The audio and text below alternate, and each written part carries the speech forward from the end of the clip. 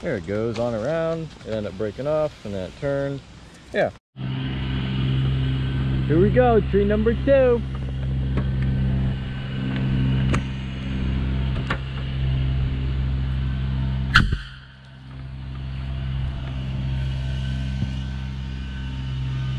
That was not a good shot, so I'll have to try again. There we go, attempt number 2.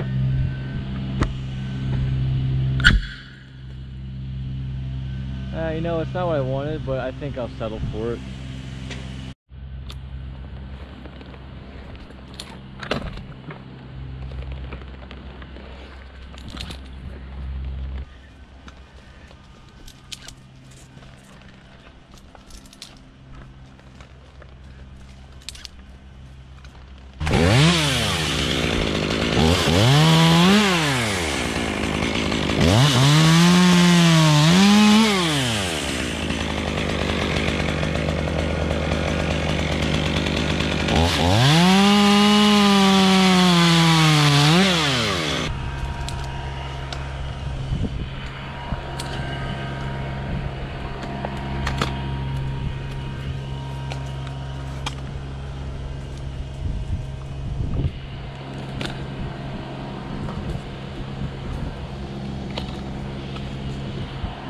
Got a rigging rope set up there. We're gonna need it for a couple of these limbs. Just the Omni block up there again, just like the last tree. But a lot of these we can free fall, so I'm gonna skip lunch here. The 2 guys are taking lunch right now, and Felicia's gonna work by herself down there like a true champion until the guys are done with lunch, and then she'll switch them. Because we're running a little bit behind schedule, but a lot of this tree I can bomb down without wrecking the yard, so I'll be doing that, and she'll be getting the limbs in the meantime. And yeah, hopefully we can keep ourselves busy. So, you ready for a big one, Felicia?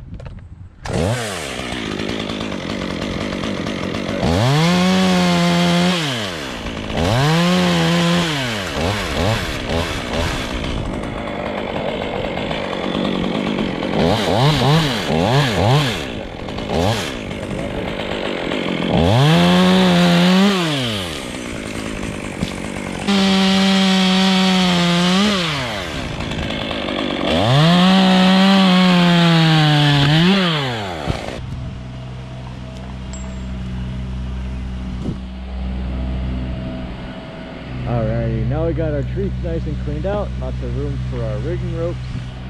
I'm going to put 2 legs on this thing. I'm going to put the Blake hitch piece on. Oh, if I whack myself in the ribs. Yeah, I'm going to put this one out farther. I'll put the heavier duty one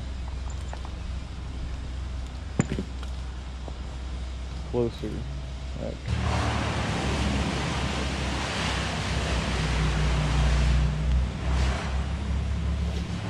Okay.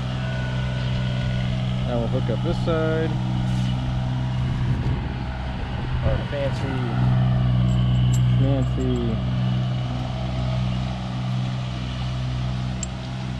notch rapid rig. Which, by the way, I had to untie this to get it through the what's that called there? The rigging ring. And that fisherman's knot was the worst thing in the world to untie. So forget that. I ain't ever tying that on there again. But might use I used a bowline this time. Might use a girth hitch bowline to another time. But I also feel like 2 strands of rope inside the ring might be kind of a challenge. Let's see here. So go ahead and pull all the slack out of this that you can, Elisha. We'll show YouTube here. Geometry of things. Okay, give me some rope back. Keep going, keep going, keep going. Nice thing about the Blake hitch is you can adjust the length of your legs here. Okay, pull slack out.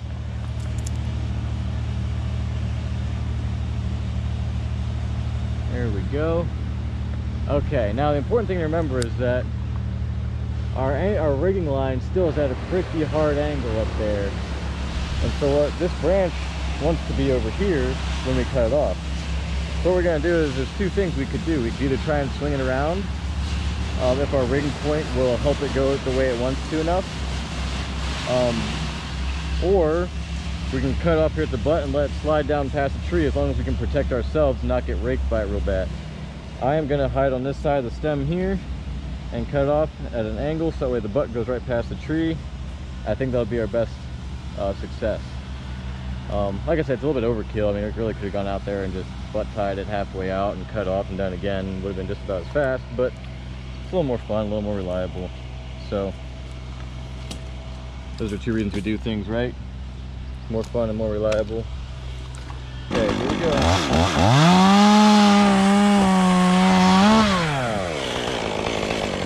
And there it goes, just like that. That's my favorite part about rigging, is when the plan comes together. Alright, we're going to do the same thing with this limb.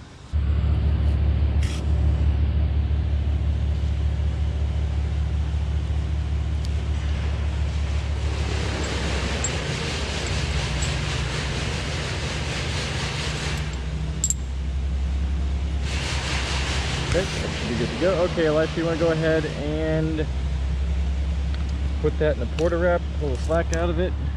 Okay, on this one, I think I can get this one to swing around because of the location of our rigging point and the way gravity looks. So I'm going to cut a traditional hinge on it. Not traditional hinge, I'm going to cut it facing that way so it'll bend the way we want it to.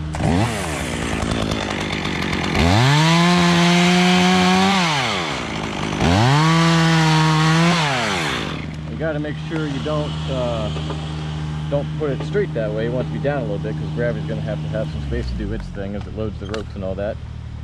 And I'm going to cut this off, let me think about it, a little bit higher than the notch. I'm going to make the back cut a wee bit higher than the notch. And the purpose for that is because as it comes around, there's going to be a lot of force wanting to push it back this way. And eventually that's what's going to happen, is it'll come this way. But I want it to get around far enough before it does. So we'll see how it goes. Ready? Yeah. Okay, well, I was just trying to break my saw immediately, so that's fun. See if I can push it on around here. I ain't got nothing to push against.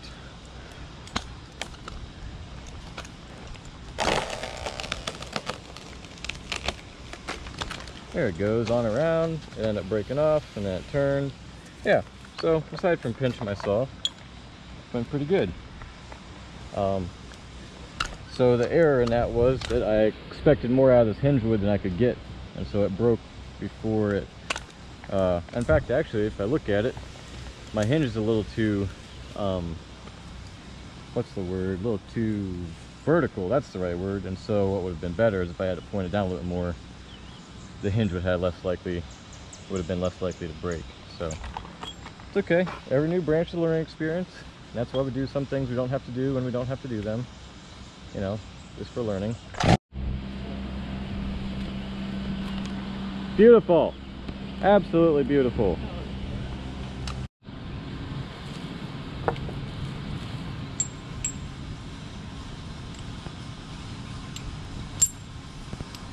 Alrighty, there we go. I'm gonna come down and move my laner down below that dead branch and then cut it.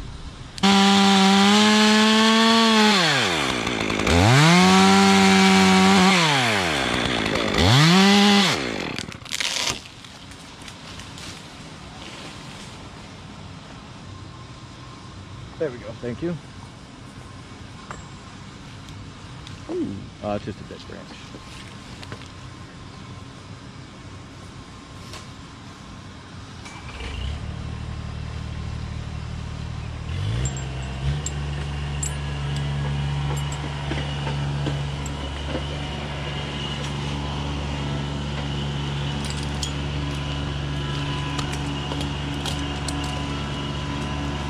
Okay, Elisha, you can put that in the porta wrap.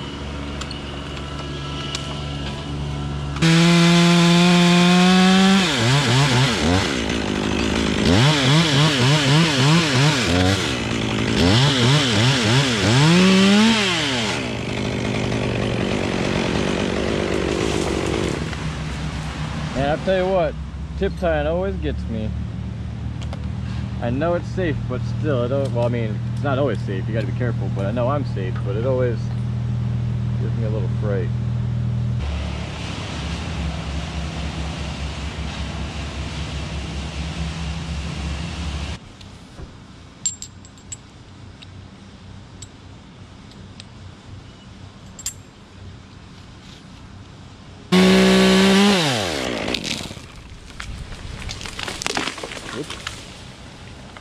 A couple extra branches with it, I guess. Alrighty. Ooh, nice and wet. It rained. We waited like an hour. Now we're back up in a tree. So yeah, we're just gonna keep plucking and getting these out of here. We'll see how it goes. Look at that.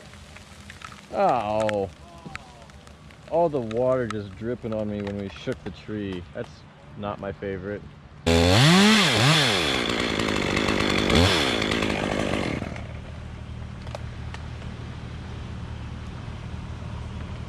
Oh, come on now.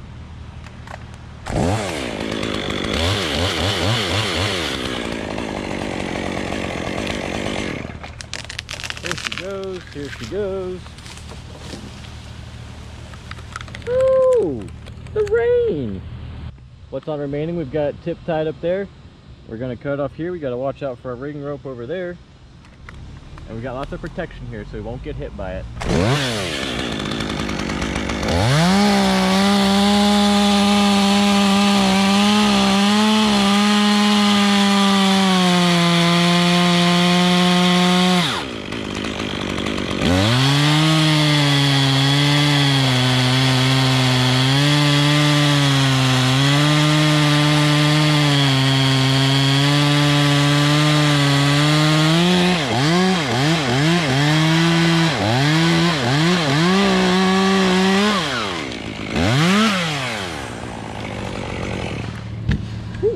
Came a little close, didn't like that, but good job, Elisha, you did good. See if you can lay that towards the plywood there for Felicia to make her life a little bit easier.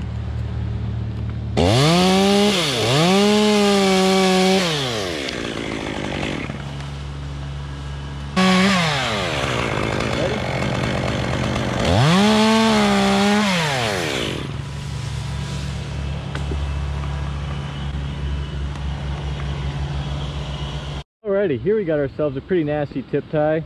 The limb's just a little bit too long to send it in one piece with a butt tie because we're not real high. And so there's a chance a butt will hit the ground, but at least if it was butt tied, it would, you know, it would have a chance of sweeping the plants in there, which we don't want to do. So this way it won't happen. It's a good bit of weight. It's covered in wet rain right now as opposed to dry rain. LOL, you know, whatever. But yeah, we'll see how it goes here.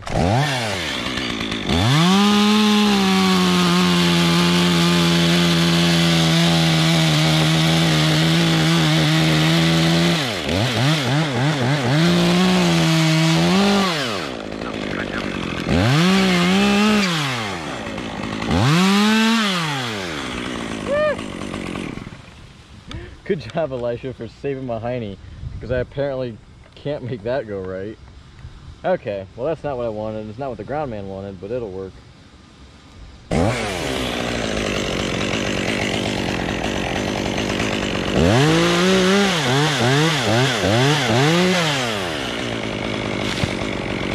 Alrighty guys, so we got chased out by the rain yesterday. It was thundering and lightning and raining really hard. Just our summertime thunderstorms here in Ohio, but that's okay. We're back here tomorrow. We're gonna knock the rest of this tree out. Hopefully it won't take too long.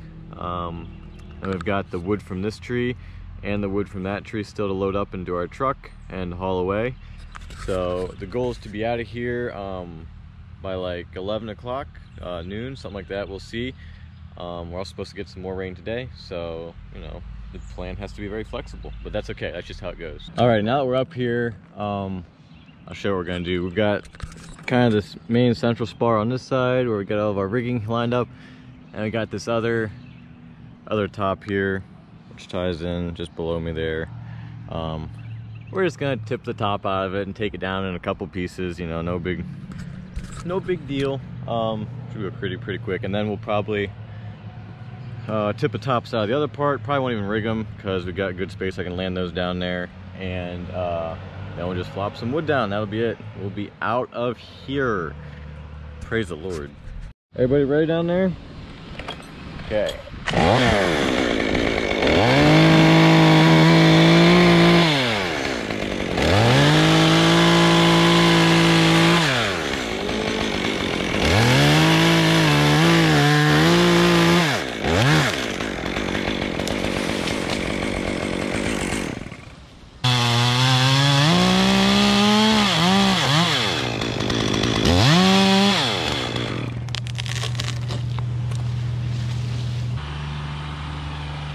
I was watching, or not watching, editing a video where I was using a rope snap instead of this thing. I'm telling you what, it was so much faster.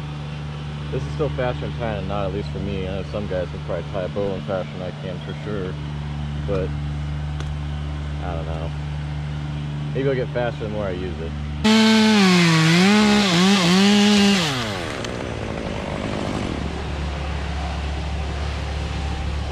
Cool. Alright, so we got the last little bit of this up here. One portion of it leans favorably, the other portion leans back a little bit, so we're going to cut it all off below the union so that way the favorable portion will help pull the unfavorable portion in the way we want it to go. And we're just going to free fall it right down to there.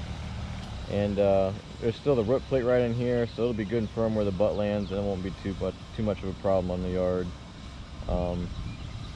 But yeah, it'll be an epic tree topping for sure.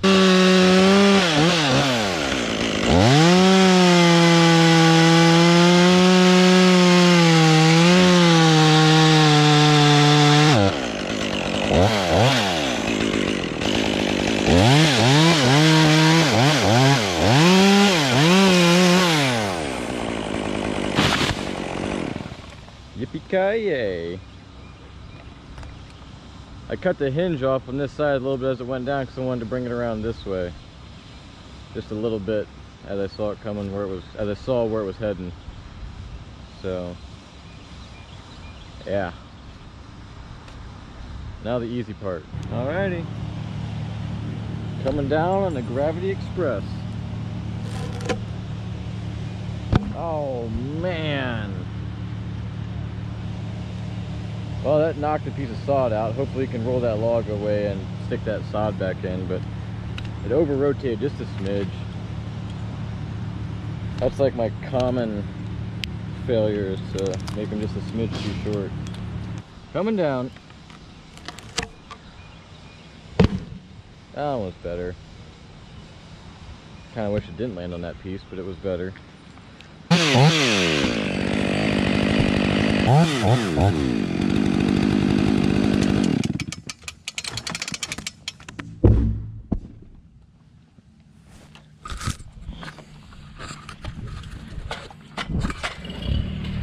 Well, I was gonna film that, but I made a big oopsie and cut the hinge all the way off. So, thankfully I had the tree pusher here and Joel to save the day. But that's where the log ended up. I did hit the stump over there, just the side of it, so it worked out perfectly.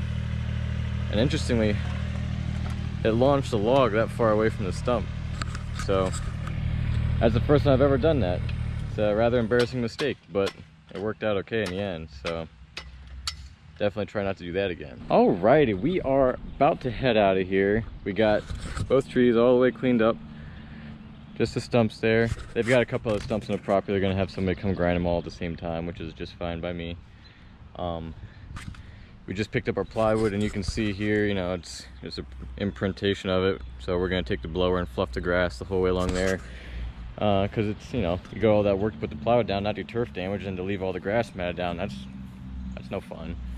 So we're gonna do that, and then we're gonna throw a little bit more wood that we have stashed over there in the truck, and then we're gonna be out of here and we'll go on to the next job. So thanks for watching. I hope you enjoyed, and we'll see you again on the next video.